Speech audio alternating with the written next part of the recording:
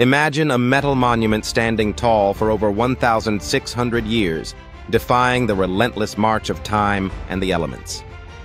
In the heart of Delhi, India, the iron pillar rises over 7 meters high, weighing more than 6 tons. What makes it legendary? Unlike most iron structures, this pillar has barely rusted, even after centuries of monsoons, scorching heat, and pollution.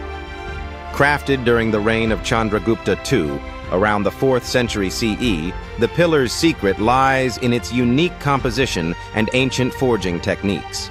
Scientists have uncovered that high phosphorus content in the iron, combined with the absence of sulfur and magnesium, resulted in a protective passive layer forming on its surface.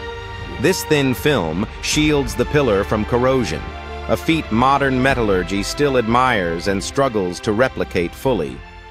The pillar's inscriptions reveal its religious and commemorative significance, dedicated to the Hindu god Vishnu, but it's the technological mastery that truly astonishes.